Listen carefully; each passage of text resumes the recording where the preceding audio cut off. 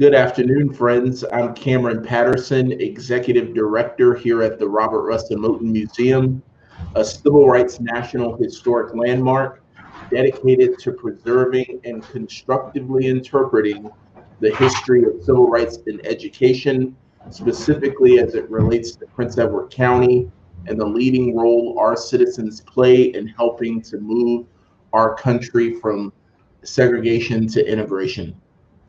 Additionally, we strive to promote dialogue and advance positions that ensure empowerment in a constitutional democracy. I'm excited to welcome you to our second episode of our Moton Mondays program for 2021. Once again, we are excited to bring back a program familiar to our Moton faithful with a new spin. Moton Mondays is a wonderful learning opportunity for you, our viewers, as we explore different topics that connect to our work here at Moton, and additionally explore different themes related to civil rights, education, and other topics. We are building a dynamic lineup of speakers, and again, you can join us on the second Monday of each month. I'm excited for today's program. We are joined by Elvatrice Parker Belsches, a public historian, researcher, and filmmaker who specializes in chronicling the Black experience in history. She is the author of the pictorial publication Black America series, Richmond, Virginia, and has several documentaries in development. Elvatrice will take the audience today on a journey into civil rights and education through the memories of her late parents who were gifted educators. Her father, Ernest Parker Sr., taught mathematics here at Robert R. Moton High School from 1951 to 1955, where he also served as an assistant football coach and athletic director. While serving as Barbara John's homeroom algebra teacher, he discovered students making placards in the back of the class in preparation for the 1951 walkout. We are so excited to hear from Elvatrice, and I'm excited to turn the program over to her.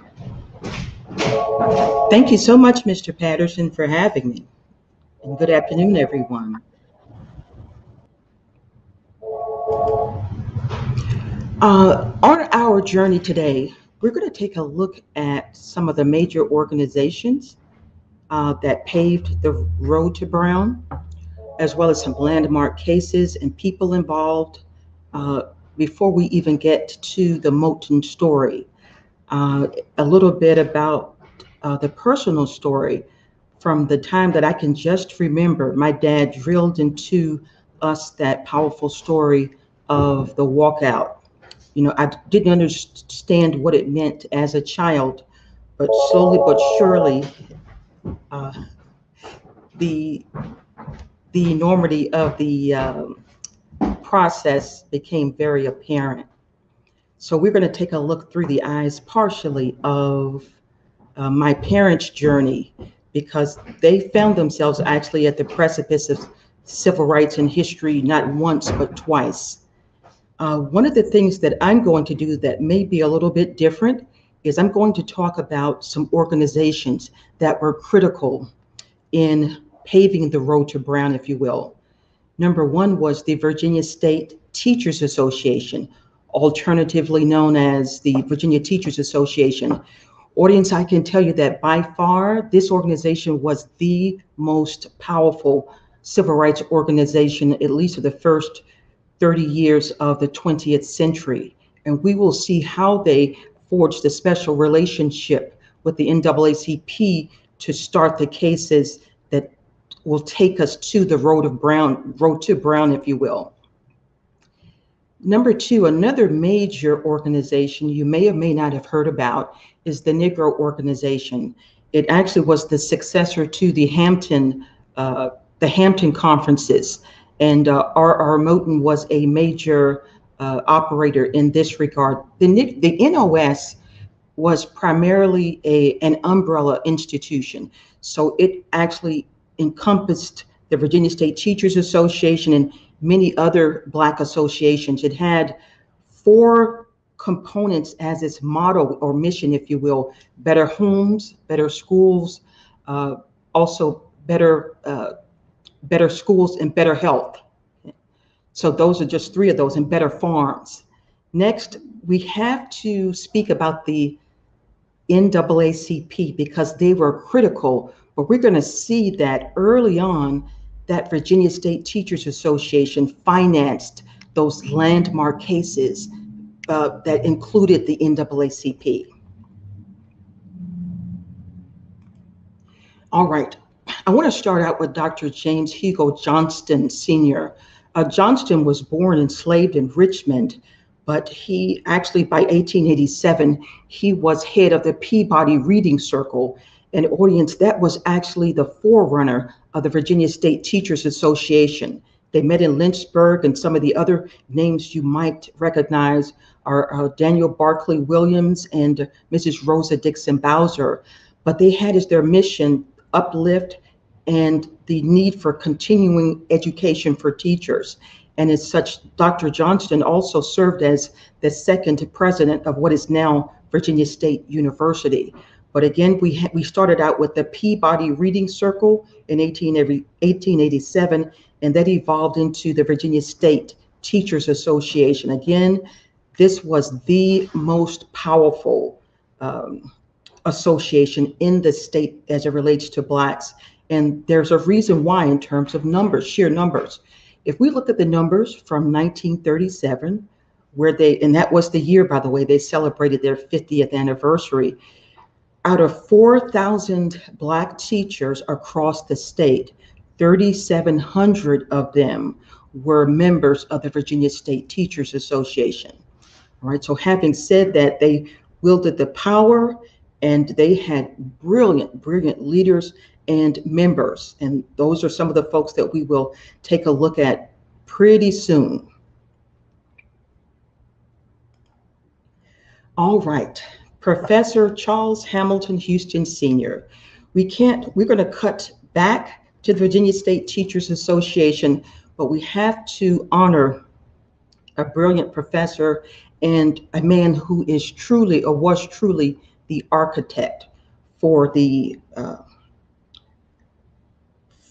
how Brown versus Board came about, or I should say, the dismantling of that separate but equal doctrine that was really set forth with the Plessy versus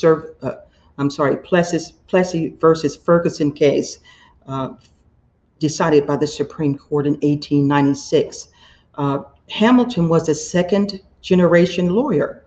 He ended up going to Amherst College first, and he received his law degree from Harvard University in 1922, I believe, and then attended his doctorate in what is known as law or judicial science in 1923.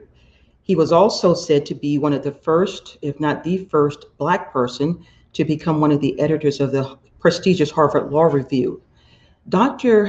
Professor Houston decided early on that he wanted to make it his mission to dismantle that separate but equal doctrine, again, set forth by that Supreme Court decision in 1896 with the Plessy versus Ferguson decision.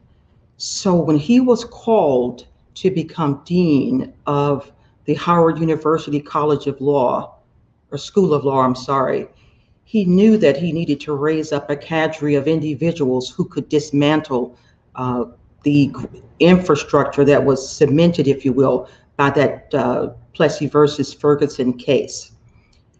Not everyone was happy, audience, when he transformed Howard University School of Law from a part-time evening school into a full-time, full-bodied university law school.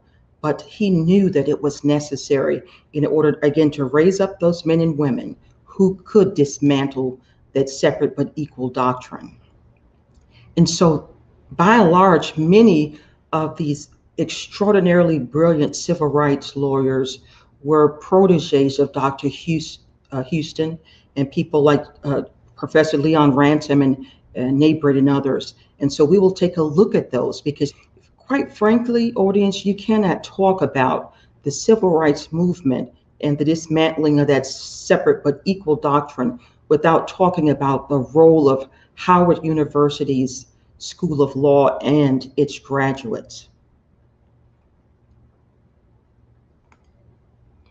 All right, now I said that we were going to address again education and those educational organizations and their contributions to the road to Brown, if you will, or paving the way to Brown. Where we start, audience, is with those teachers' equalization and pay suits, because they clearly paved the road to Brown. So let's take a look at just one of the plaintiffs. People like Thurgood Marshall, Oliver Hill, and J. Thomas Hewen and others, Spotswood Robinson, began to file these equalization cases all around the state of Virginia. And I know that there was at least one in Surrey, New Kent, but the one that we're going to address right now is the one in Norfolk. Mrs. Aileen Black consented to become the test case. In looking at the numbers, audience, when you look at the numbers in terms of what the salaries were for female white teachers in high school versus Black female teachers or lady teachers, I mean, the differences were very stark, and even starker for Black high school men who were high school teachers in Norfolk and white high school men who were teachers in Norfolk. And so once again, with these equalization, and I want to emphasize that Professor Houston also dived in and played an active role in these, at least this one, along with others, and Thurgood Marshall and others, and also Oliver Hill. But when they took on the Norfolk case, as we said before, Miss Aileen Black here was a chemistry teacher at the all-Black Booker T. Washington High School in Norfolk. And this is where my parents come in, because my father and mom drilled that story into my head, or our heads also, because they were taught, they were actually there at the time that these suits were brought. And so Mrs. Aileen Black was a graduate of Virginia, what is now Virginia State University. She had earned a master's from the University of Pennsylvania, and it would start to do work on her doctorate, but she agreed to be that test case. Now, this is what Norfolk did to her. They did not renew her contract, and you will find that this was a very common thing that occurred to people who decided to voice their opinions about these inequities.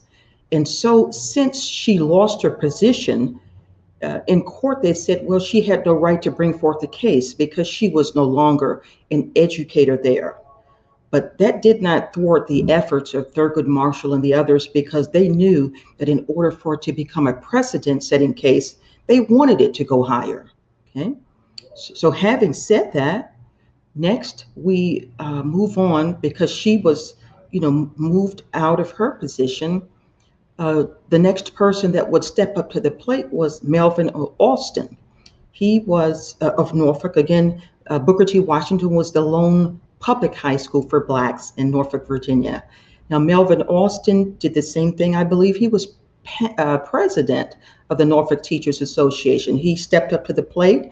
Again, the case would meander through the courts, but finally the Supreme Court, made clear that those salaries needed to be equalized. So at that point, it became a precedent-setting case. So you can start to see the road to Brown was really paved in large part by those teachers, equalization of teachers' suits, if you will, and particularly the infrastructure and machinery was in place because of Professor Charles Hamilton Houston and his proteges.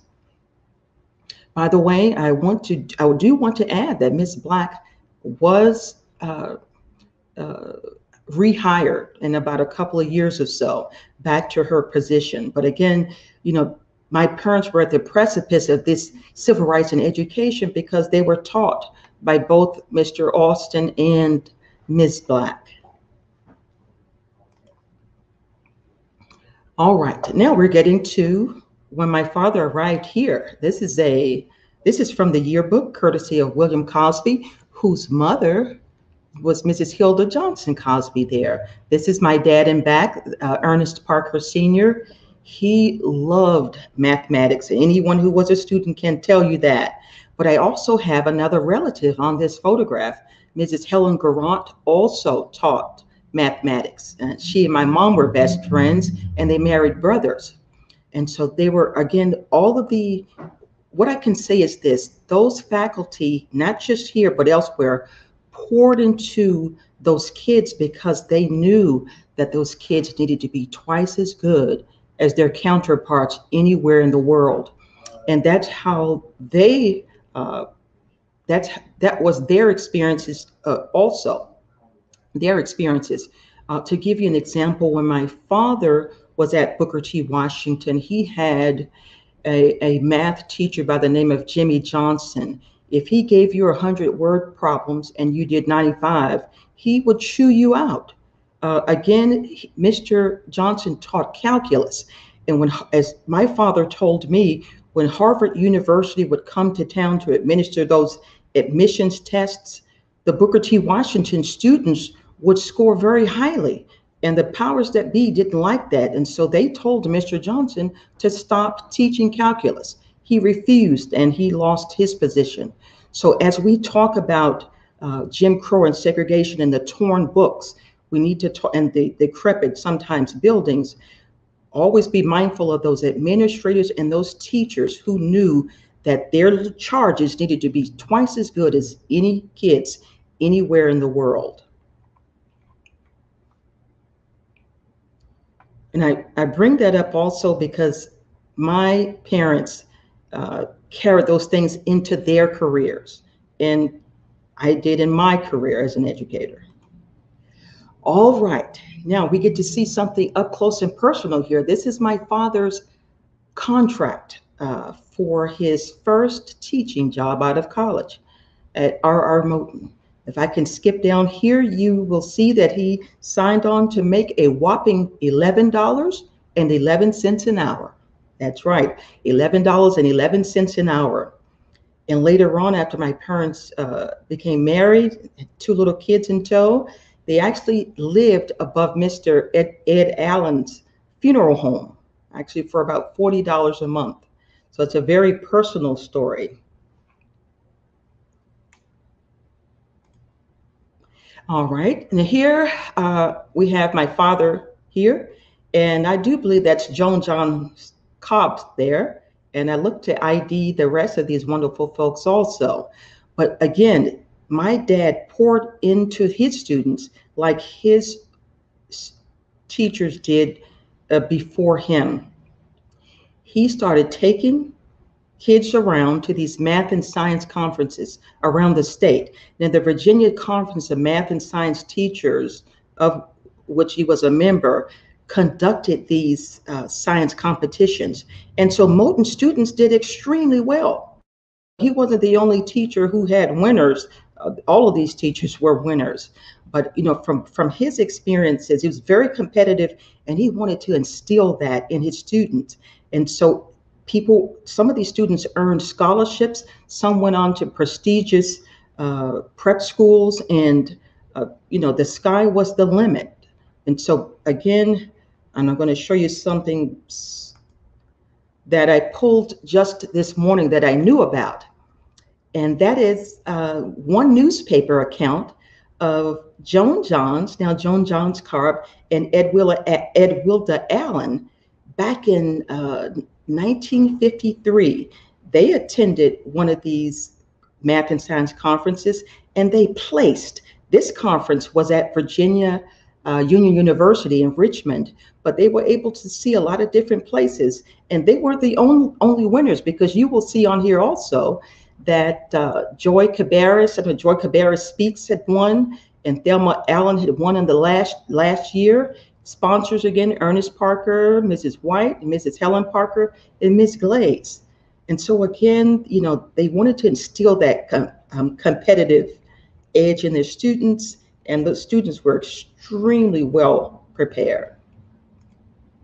All right, now we are moving into why Barbara Johns and her cohorts led the strike.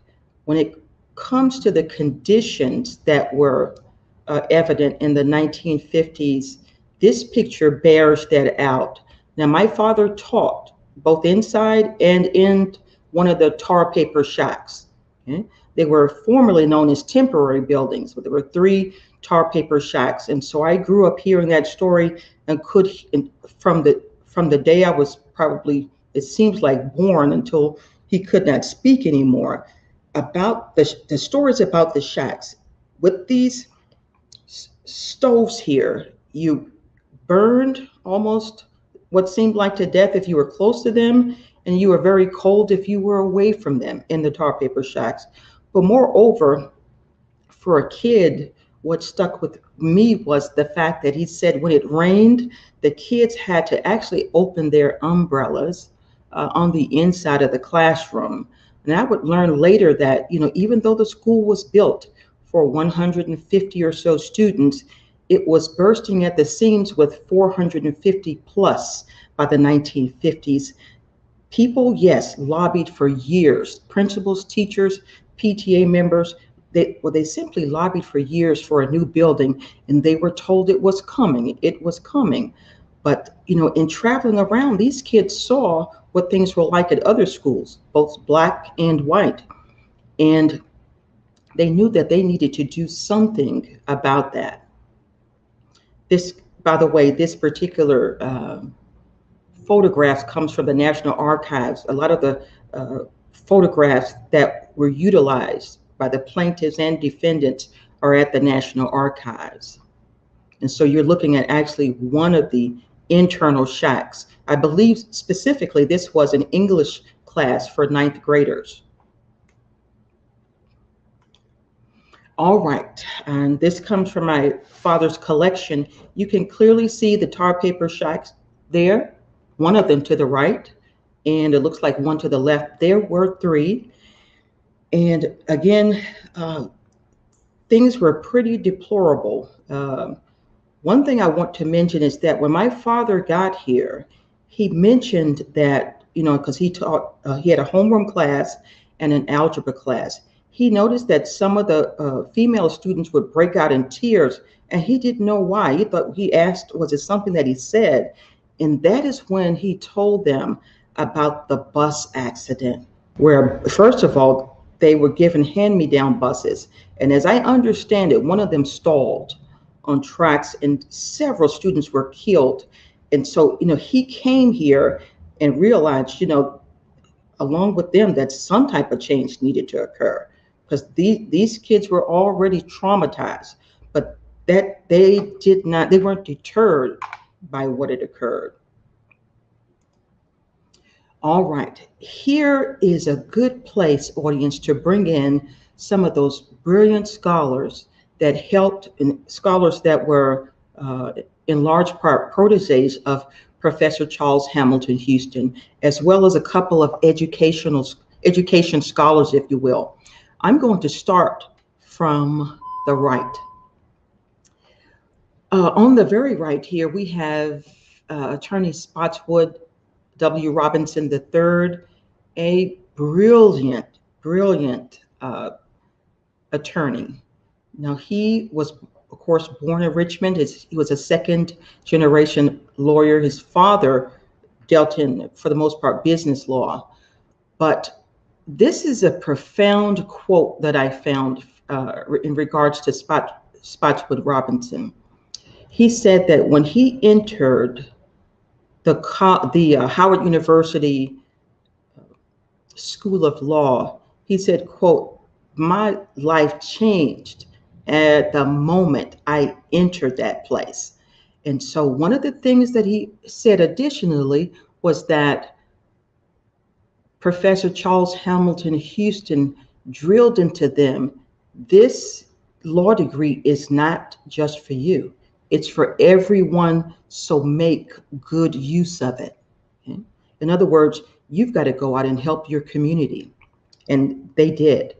Now, another personal story, Judge Robinson was a neighbor of ours. He lived within 3 blocks of us. So my father really drilled that story home.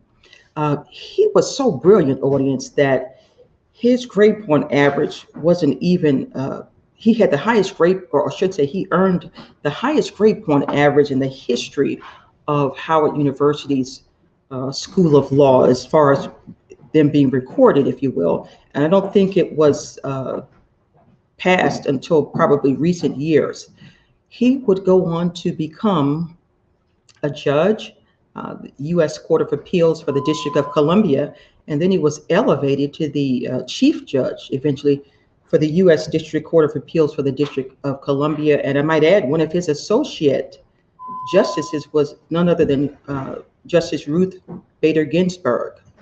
So again, such a brilliant, brilliant man. And what we will see is when it came to Davis versus Prince Edward County, and also when it came to arguing before the United States Court, he took on the constitutionality and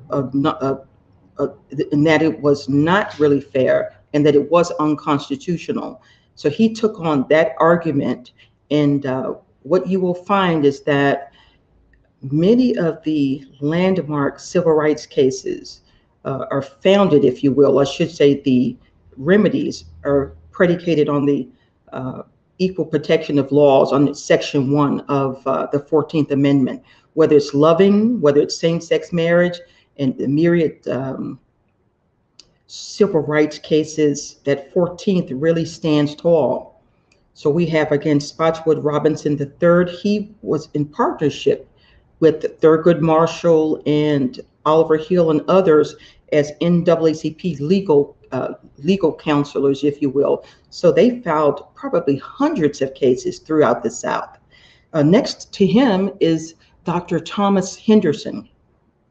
Henderson was president of Virginia Union University from about 1960 until 1970, and he was also a educational scholar, and he was vital. You said this particular case on the road to Brown utilized brilliant interdisciplinary teams. You've heard of the Clarks with the Dahl test. You had sociologists, you had educational scholars, and so they attacked this thing on all fronts, audience. Next, we have Dr. J. Rupert Picott, again, a brilliant man who was executive secretary of that Virginia State Teachers Association. So again, they were armed with powerful statistics as showing how it was separate and it was unequal. But even though, we still had to dismantle, if you will, that Plessy versus Ferguson case that just nailed it for almost 50 years. Next, we have Oliver Hill, who also lived in the north side of Richmond, Virginia, another brilliant lawyer. And I'll tell you something both funny and interesting. When I was wrapping up my book 20 years ago this summer, I went to Oliver Hill's home to interview him. And he mentioned, because both he and Thurgood Marshall were in the class of 1933 under Professor Houston, he said that, because I was an Omega, as an Omega Psi Phi, and Mr. Marshall was an Alpha, we ran things. Nothing came through the school without coming through us first. I thought that was pretty interesting. And he also participated early on in those equalization cases that we talked about that were initiated in around 1938. So you can really clearly see the road to Brown again. With this road to Brown again, you have the architect, Charles Hamilton Houston, and you're looking at some of his brilliant proteges. And so they worked their way through at first with him as a colleague, and then they journeyed on their own, case after case. And we finally get to the big ones that we all know about. Something I think I asked him a question that I think he provided a very profound answer to, audience, and I'll mention this quickly now. In sitting in his living room, he had quite a few awards that surrounded him. And he was sightless by this time. This was 2001. I asked him, and looking at the Presidential Medal of Freedom that he was awarded under President Clinton, I asked him if he was nervous at all in being presented that at the White House. He said, no. And then I asked him a question that really speaks volumes in terms of his answer. I said, of all of these awards, Mr. Hill, which one means the most to you? And he thought for a minute. He said, I suppose that Charles Hamilton Houston Award. That says it all right there. All right, then we finally get to Miss Barbara Rose Johns, later Powell. Instead of just lamenting the deplorable conditions, Miss Johns decided to do something about it. She enlisted the help of some seniors and some other students that she could trust. And, part of it perhaps was driven by the fact that when she confided in her music teacher, Mrs. Inez Davenport, Mrs. Davenport replied, when she said, it's just, these things just aren't fair. I mean, you had people, the school was so packed, they were having classes on the buses, actually in the auditoriums, maybe 3 classes at a time, in addition to the tar paper shacks. And so when she confided in Mrs. Davenport replied, why don't you do something about it? And, she thought about it for a while, and then slowly but surely, they started to exchange notes in a secretive way. And so Mrs. Inez Davenport Jones was actually Barbara Johns, what we call ram in the bush. And that meant she was really divinely inspired, and she was divinely directed to someone who was willing to risk it all to guide her in a very quiet manner. And so that walkout ensued, after months of preparation and planning, on April 23rd, 1951. And of course, it will become, as we will see, one of the 5 cases decided under Brown v. Board. But I wanted to show you another personal and rare piece of memorabilia, and that comes from my father's collection, which is now my collection.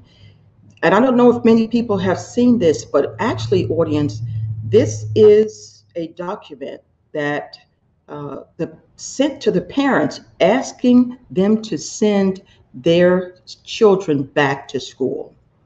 Okay, and here you can see Mr. M. Boyd Jones's autograph. I can see my dad's, Ernest Parker, Miss Hilda Johnson, who's now with Hilda Johnson Cosby. I can see my Aunt Helen Garant, Thomas Mayfield, Mrs. Purval.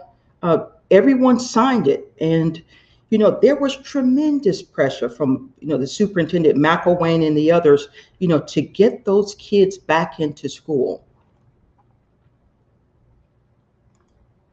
All right, I pulled this one for the National Archives because I wanted everyone to see, audience, just one of the pages that delineates some of the plaintiffs from the Davis versus County School Board of Prince Edward County. And this particular page does have some of the Allens. There's Barbara Rose Johns and Joan Marie Johns, infants by Robert Johns. So you will see oftentimes the plaintiffs and their parents here.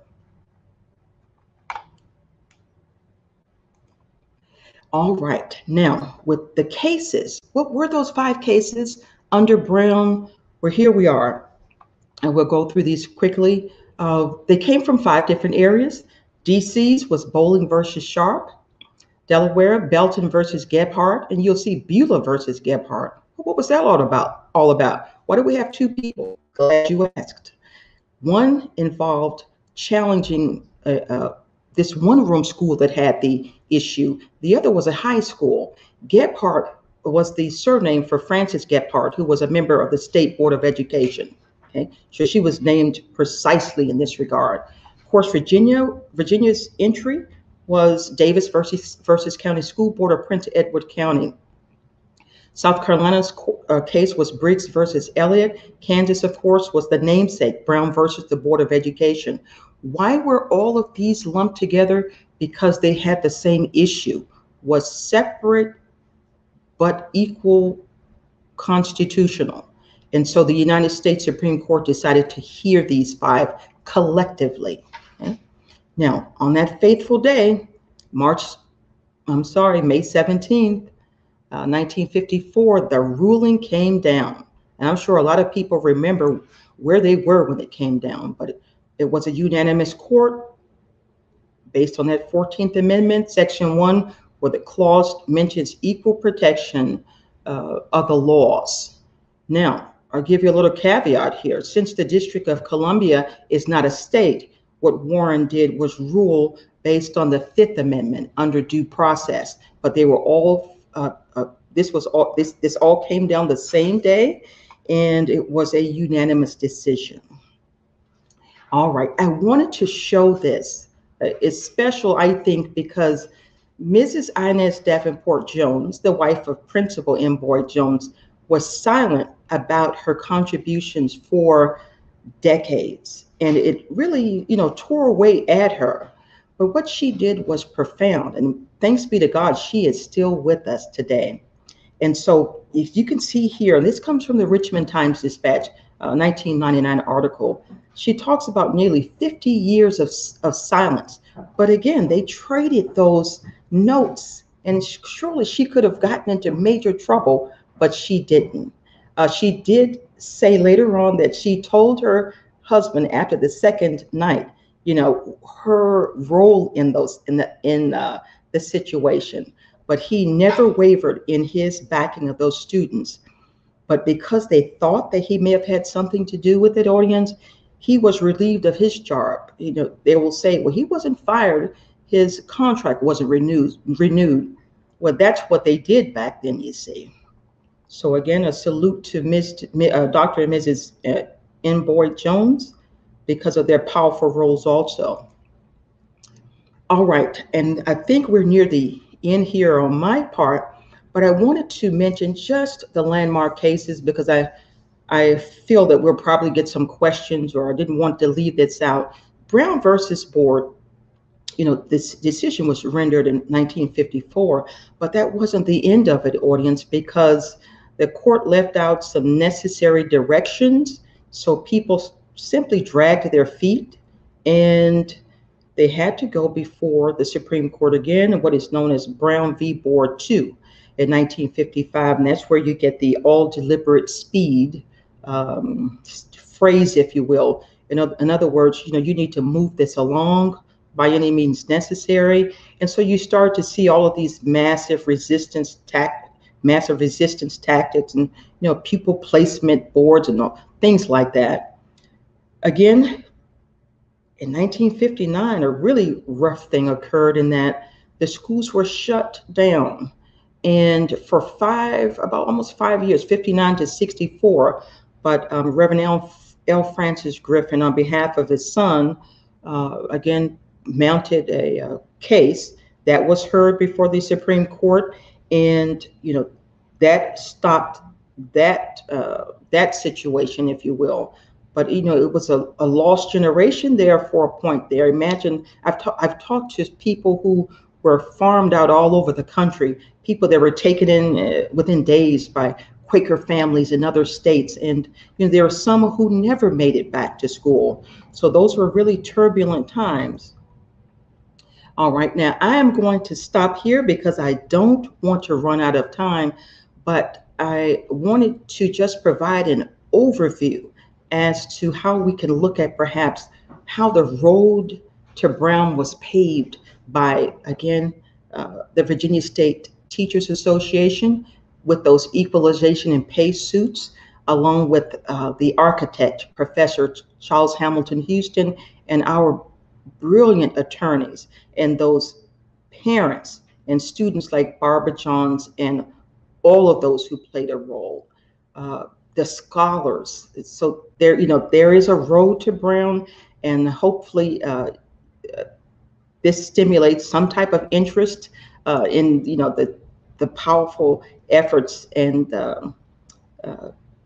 community that really set this in motion. And I thank you.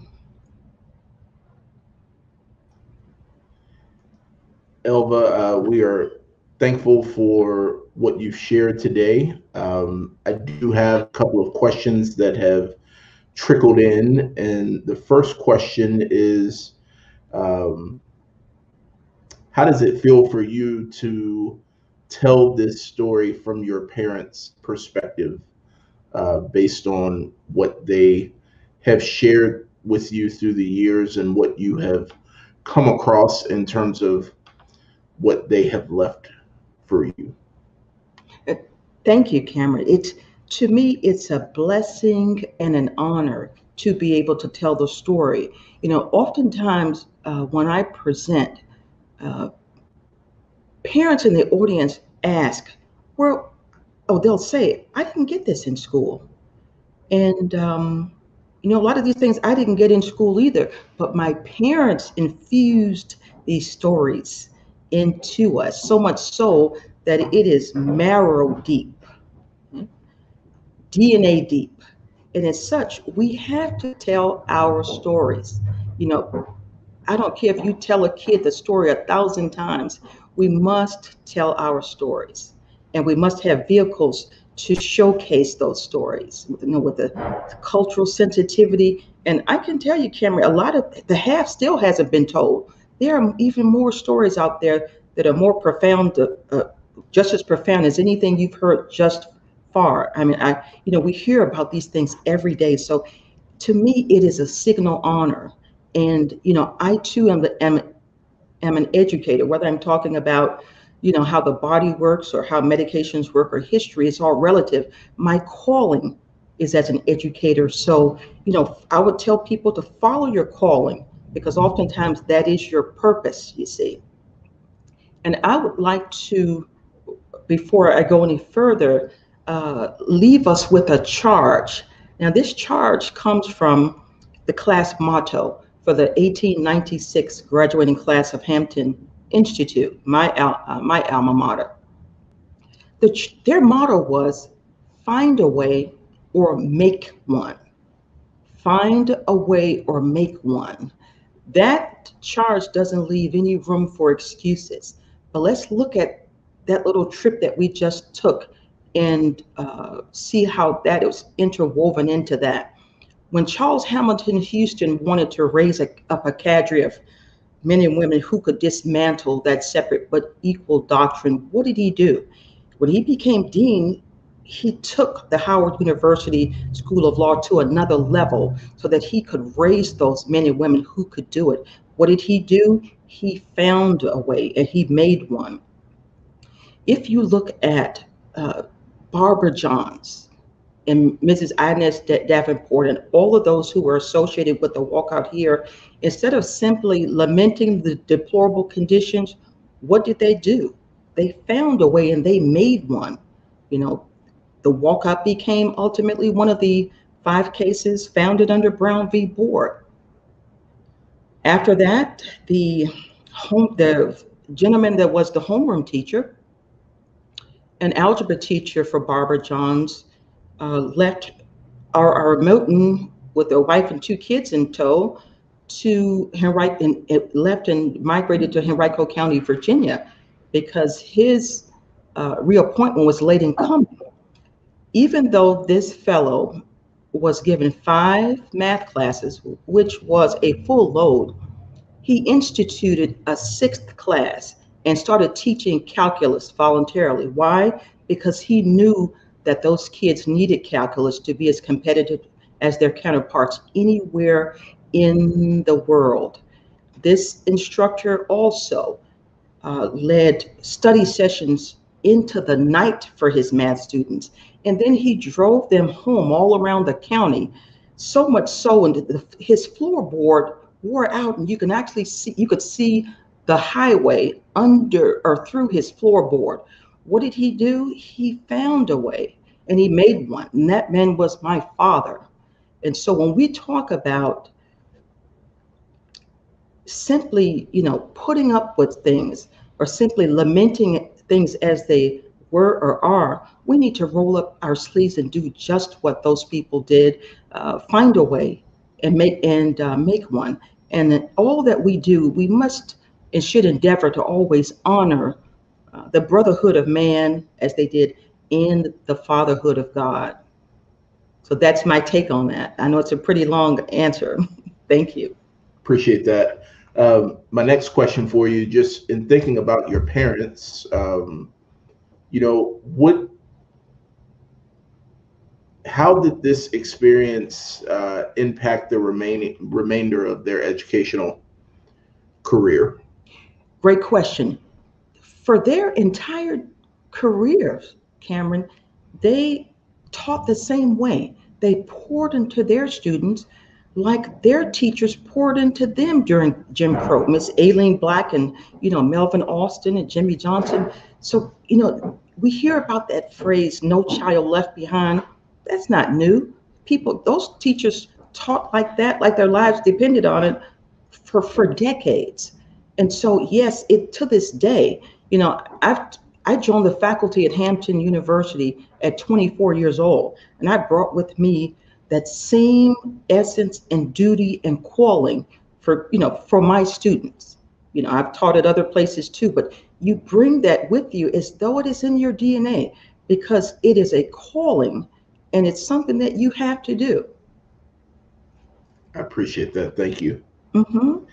I'm looking at the questions as they pour in. My next question is, where would someone go to get information or resources about the Virginia teacher organizations that you referenced in your presentation?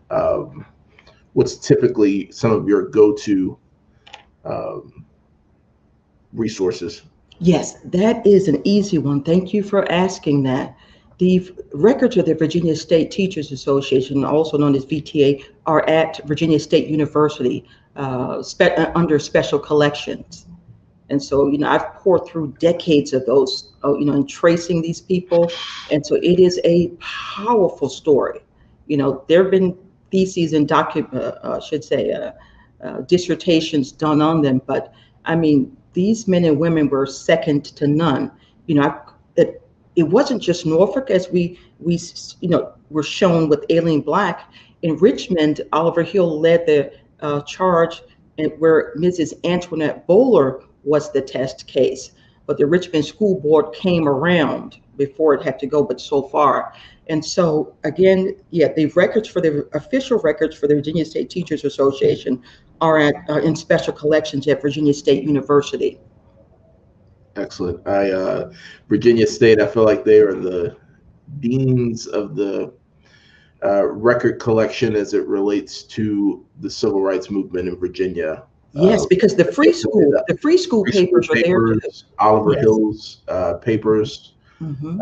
A great resource that they offer. And, it's our hope as a museum that we can provide, as it relates to Prince Edward, what they have provided to the Commonwealth as well. So thanks for sharing that.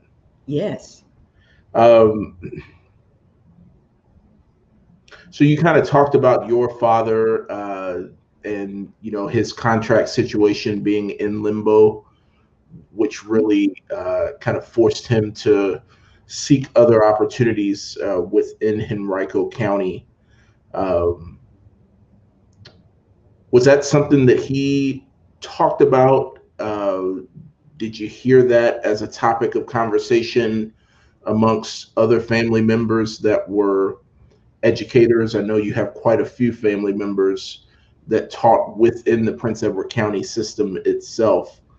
We're often seeing that teachers sacrificed in that way during this time. Right. Like I said earlier, this experience was marrow deep as it relates to my father.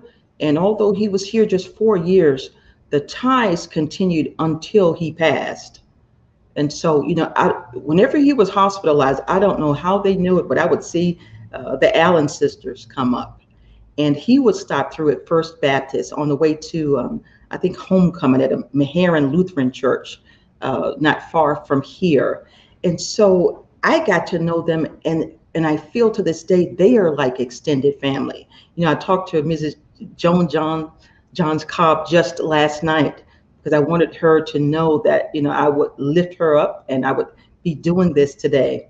So the connections, when I would bring him back, he would introduce me to these people. So I knew Mr. Mayfield, and I was introduced to Mr. M. Boyd Jones, and so it was a lifelong.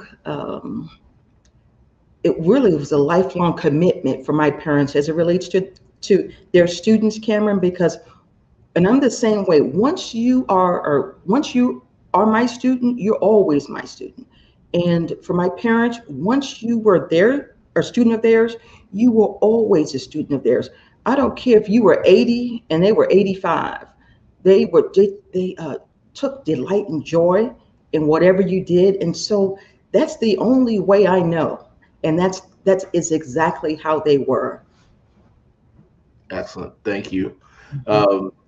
My colleague, Leah, she texted me, she said, I want to hear more Oliver Hill stories. She's a big fan of Oliver Hill and his work. What did you ever have conversations with him about the work he did in Prince Edward? And when I interviewed him in the summer of 2001, we did talk about that because I wanted to know exactly who called and the ins and outs of all of that kind of thing. But to me, the best source for that now is his book, The Big Bang, because I got him to autograph it personally for me 20 years ago when I interviewed him at his home, even though he had lost his sight, due to a stroke. And that's a treasure to me, his personally autographed copy of that. And so again, when you're telling something from your perspective, it's going to be very different than what someone else may conjure up as to what you were thinking. And so, things like that. Oh, and I'll tell you one of the one of the greatest resources, the history makers. He, along with, I think Spotswood Robinson was also interviewed. The history makers interviewed him personally, and you can find that online and you can subscribe to it. But here you're getting these first person narratives once again. And so I was first introduced personally to the history makers when I was working towards a graduate certificate in public history at the University of Virginia. And Mrs. Juliana Richardson came down, the founder of the history makers, and spoke to us, a group of us. And actually we had subscriptions to that particular very special body of work. I think they may have done thousands of oral history interviews by now, but those are just second to none. And you can listen to short snippets for free without the subscription online now by simply going to the history makers. But those are powerful because he is speaking for himself. Thank you. Mm-hmm. We could spend countless time talking and hearing your stories. And, I think for all of the knowledge that you've brought today as it relates to Prince Edward, as it relates to the school desegregation movement in Virginia, you equally have that knowledge as it relates to the Black experience in our state's capital of Richmond. Just as we close, kind of talk about some of the forthcoming documentary work that you will be working on. I know you've recently received support from Virginia Humanities to move forward with that. So just kind of close us out with some of the projects that you're working on. Okay, well, as usual, I'm working on multiple projects. Some of them started 20 years ago. I remember when we brought the last of I call it the Moton memorabilia down from the attic And I still have those really faded, tattered articles that Dad saved regarding the case, even the one with the photograph of the burning cross. That is one that I plan to do something on. People have done myriad things on it. That doesn't sway me in any way, because there's a different story to tell that hasn't been told. So that's one of them. I promised my dad, I said, Dad, we've got to do something about this. It was also 20 years ago, I said, well, Dad, we're going to do something about this. When I say that, I mean, I'm a piece, it's a documentary, because I feel like it's the most powerful medium. It may not be a documentary, it may be something on a Lifetime, who knows? But at any rate, these stories are just so powerful. They serve to inspire so many. When you look at people who were born within the wake of freedom, and people who were sons and daughters of formerly enslaved people could go on to, become leaders, it's amazing. Now, I failed to mention that, Dr. M. Boyd Jones, who was principal, by the way, was the son of a formerly enslaved man. His father was almost grown when slavery ended. And in one generation, you have a son that earns a PhD and becomes a noted professor at Norfolk State University, after this time period passed. And so there are just so many stories to be told. So yes, I was awarded a grant to develop the script for my Virginia Randolph documentary. And very pleased, very blessed and honored and appreciative of that. And I also have something in the works, and it's been for several years, regarding the Leonard medical graduates of Shaw University. Shaw University had at one point a law school, a pharmacy school, and a medical school. And you can't talk about the Black hospital movement without talking about these gentlemen. Virtually every Black hospital in Virginia had at least one Leonard man who was a founder of it. And so, some of these are passion projects, and you work on them some at a time. Being a researcher, I don't have to hire other people to do that aspect, but I hire people to film and shoot. So I started filming sometimes 20 years ago, 15 years ago, and so that even today I have those things. And so when the time comes, these things will be entered in. I'll tell you a quick story. When I brought my dad back for the 50th anniversary, 2001? I'd already decided that we were going to do something about it. So I rented a video camera for about $200 for 2 days, and a tripod. So here I am amongst these huge cameras from CNN and MSNBC and NBC. There I was with my little $200 camera. The tripod was almost leaning like the Tower of Pizza. But these people, had cameras worth $50,000, $60,000. Even the tripods were $15,000 tripods. But I meant, with God backing me, I can get that story and get things that you may not ever see. And so, smite not the day of small beginnings. Get those interviews. I would implore everyone to do that, because as people transition, you lose those stories. So that may be a long way around to your question, but that's I appreciate I operate with prayer first, and then I go to work. Appreciate it. And I just love your story, because you kind of came into this work of being a historian and a researcher. Am I correct that what's your field of work?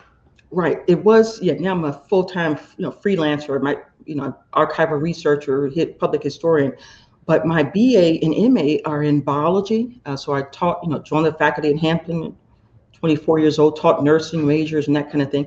Then I matriculated at the Medical College of Virginia, and I earned a pharmacy degree. So I was a hospital and long-term care pharmacist for years. But July the 11th, 1999, I resigned my position because I received that calling to tell our stories through documentaries and publications. Now, yes, I've worked part-time since then and close to full-time, but I knew then that was my mission, and it still is. Perfect. Well, I think that's a great way to end. We are grateful that you are continuing to follow your mission. We appreciate your insights today. And, we just want to thank you for participating in our second Moton Mondays episode of 2021. We ask everyone that's still viewing with us to join us for the second Monday in March as we welcome Dr. Glenn Eskew, Professor of History at Georgia State University and Director of the World Heritage Initiative, and Ann Pharisee, Project Manager with the Georgia State University World Heritage Initiative. They will share about an exciting project that the museum, Moton Museum, has been involved with, along with a number of other U.S. civil rights sites across the South, as we work to submit a serial nomination for World Heritage designation. So we're excited to share that with you.